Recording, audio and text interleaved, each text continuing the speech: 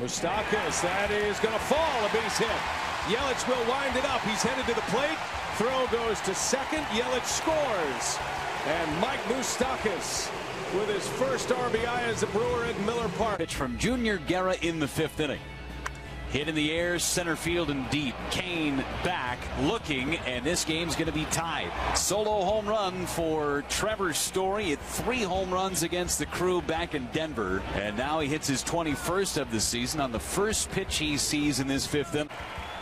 3-2 is launched into right field. That is back. Thames turning, and it's gone. A 2-run homer. Carlos Gonzalez strikes at Miller Park again.